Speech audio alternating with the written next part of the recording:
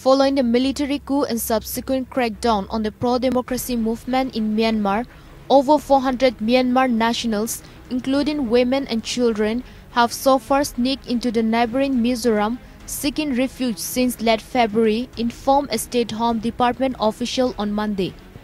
As per information received by the State Home Department, a total of 383 people from Myanmar have already entered 5 Mizoram districts, of which 297 have been verified and 86 others are yet to be confirmed or verified, an official said.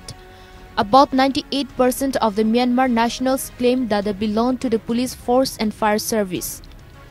According to official, 6 Mizoram districts, Champhai, Longtlai, Saihai, Saitul, Hanthal and Serchip share a 510 long porous international border with Myanmar's Chin state.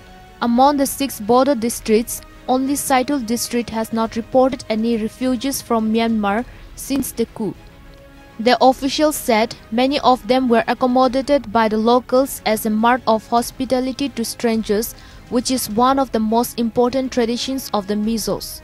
Though the state government and Assam Rifles were trying their best to prevent illegal influx, the Myanmar nationals who entered the state due to the ongoing humanitarian crisis could not be prevented due to the porous border.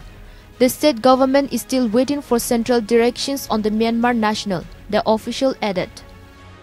Earlier, Chief Minister Zoramthanga and Home Minister Lalcham Laina had said that the state government, while on the humanitarian ground, provide relief to the Myanmar nationals who have entered the state. Meanwhile, Mizoram Rajya Sabha member K. Venlal Vena called on Vice President and Rajya Sabha Chairman Venkaiah Naidu in New Delhi and seek centre's intervention for restoration of peace in Myanmar. The MP urged the centre to provide reliefs to the Myanmar nationals who cross the international border to take refuge in Mizoram in order to escape gross atrocities on pro-democratic protesters after the military coup.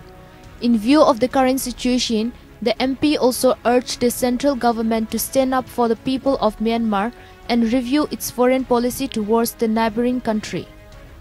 It may be noted that the Union Home Ministry had recently given directions to the Chief Secretaries of 4 northeastern states, Mizoram, Nagaland, Arunachal Pradesh and Manipur, sharing borders with Myanmar to not entertain Myanmar refugees.